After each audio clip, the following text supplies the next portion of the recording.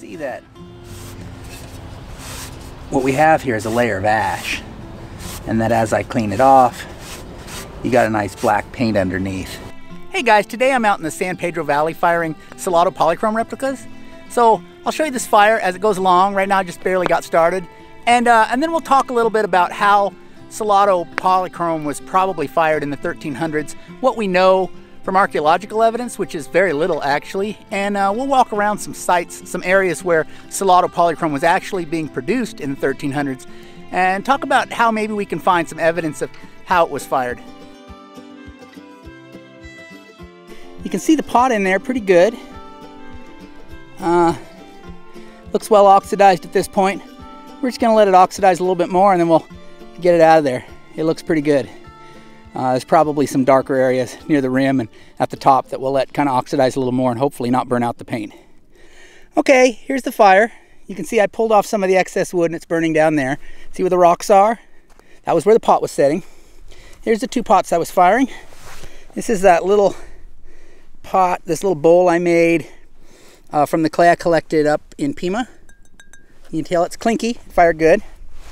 Nice brown color. And here's my Gila Polychrome. Probably could have oxidized a little more on the inside, but I think we're going to have a good black on the outside, which is more important than oxidizing that red well. And it's again clinky, so I think we did pretty well. And that was just the first firing. I still have one more. The seed jar that is over here. You can see that. I'm going to put that back in the same spot where the first one was fired. I've still got some more firewood here. So that's the plan, and hopefully do it again and have two successful Salado Polychromes. Okay, here's my second firing. Going well. It caught on a lot faster, of course, because it had a lot more hot coals under it from the first firing. And here's those pots from the first firing right there. You can see my wood pile is just about empty. The dog's enjoying the time out here. And we'll be done here in just a little bit. All right, guys, here's my pottery from the first firing. I think it came out really good. I haven't wiped the ash off the organic paint, so that'll be blacker when that ash is wiped off. As you can see now, it's kind of looks bluish gray on almost a yellowish color, but once I clean that up, it'll be black on white real good, I think. And then my second firing over here, and I'm just about to take that pot out of there, so I'll let you see what that looks like. All right, here it is. We can see there's some dark areas on it where it didn't oxidize quite well enough. In here, over here. But for the most part, I think we oxidized pretty well, and I think we're going to have some pretty decent black on there. So I think that was very successful. And there's the previous firing.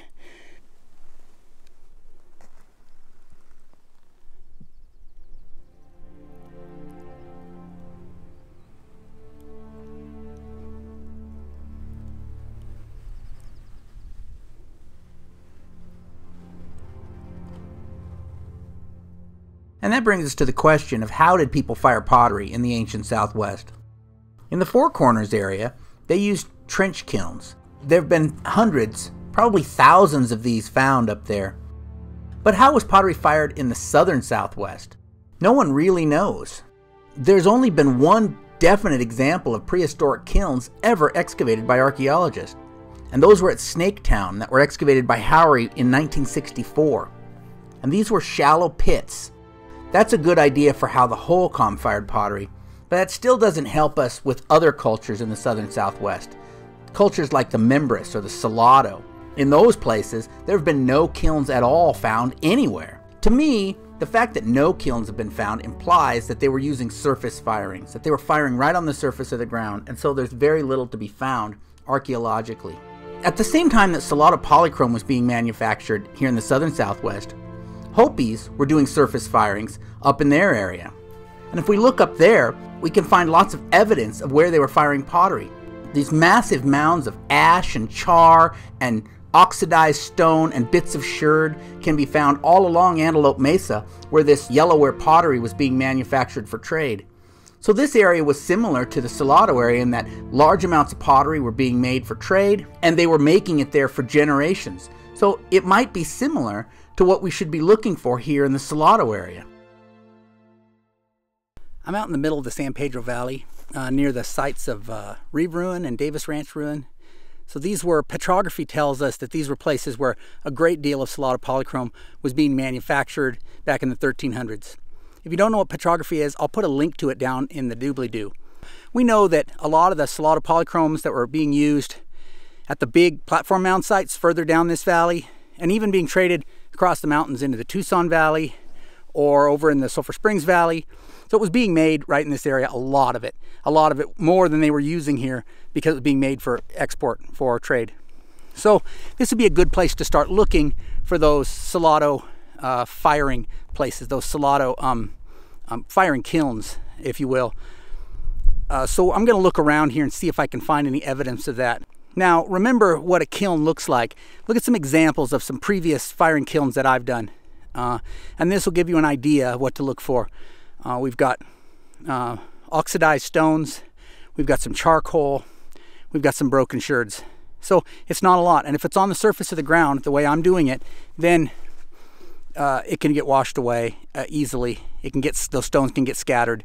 But remember, just like those places in Hopi where they were making those trade wares for generations, if you make it for many, many years, over a course of generations, you get quite an accumulation of debris from those firing piles, just like they did in Hopi. So we're hoping that in these areas there's enough evidence, because they were making it here for maybe 150 years, that there's still some signs of it.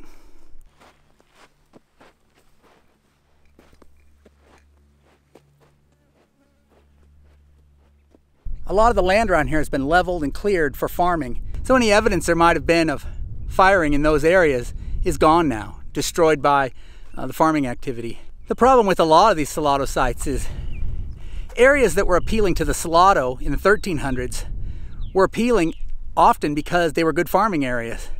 And those same areas were appealing to Anglo and Hispanic farmers in the 19th century. And so we find a lot of this land has been either leveled or had towns built on top of it. If they were firing along the banks of the San Pedro River, a lot of those riverbanks have been scoured by floods that they had in the early 20th century. This cleared farmland behind me, there may have been evidence of firing that isn't there anymore.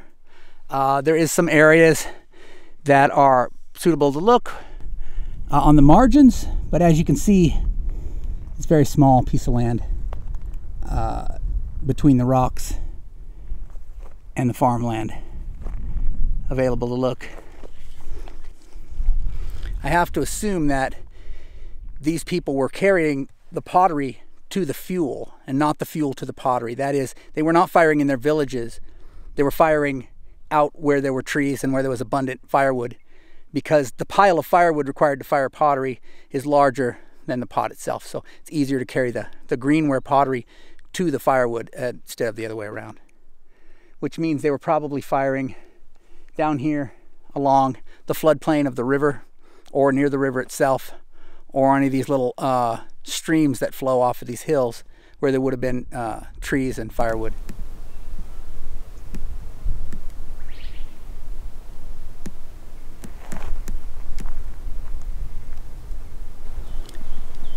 Here's a clue for you.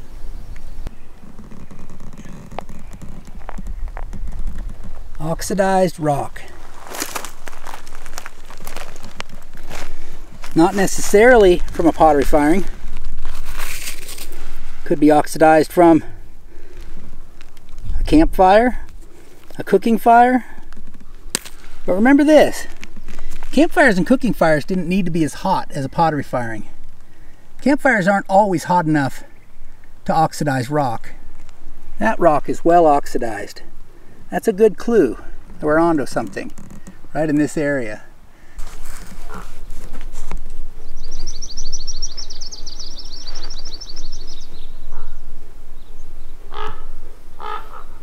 The story I'm finding over and over again is that Salado Polychrome production centers have largely, the agricultural areas have been cleared for agriculture today.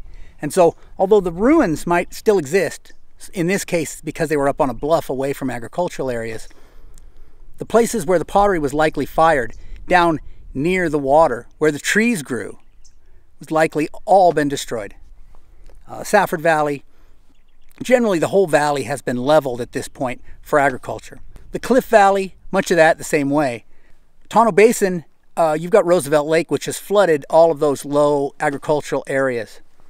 Here in the San Pedro Valley, near Reeve and Davis Ranch, I'm finding the same thing. Most of the areas close to where the trees would have grown, where they would have likely done their firing, have all been leveled or scoured by floods. I'm not sure where else I can look. There's, I guess, some Salado Polychrome is being produced at Los Muertos in the Phoenix area. You know, that's all neighborhoods and shopping malls at this point. I think the Crescent Ruin in the Aravaipa Valley might be the best bet for areas near the creek where the water was, where the trees are, that is undisturbed. If you know of a better one, let me know. I'm not sure there's another option here. That one oxidized stone was all I found out here today, which is a clue, but certainly doesn't tell me much about how the pottery was being fired. So Crescent Ruin in the Aravaipa Valley is my next target. And if I can't find it there, you know, I might do some more searching in the Cliff Valley because it's less destroyed than some other areas. So that's where I'm at. You can see that what we have here is a layer of ash, and that as I clean it off, you got a nice black paint underneath. I don't know if you can see that. The lighting out here is really bad right now.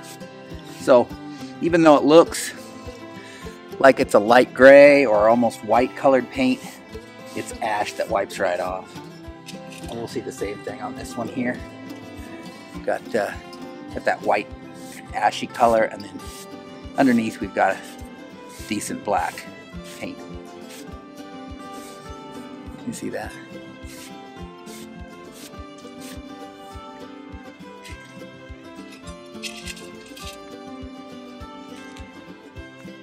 If you like this video, give me a thumbs up so you know you liked it. If you haven't already, hit the subscribe button so you know when my next video comes out. If you want to learn more about how prehistoric pottery was fired or how I fire my pottery replicas, check out this video over here, which will go more in depth on that subject. So thanks for watching. We'll catch you next time.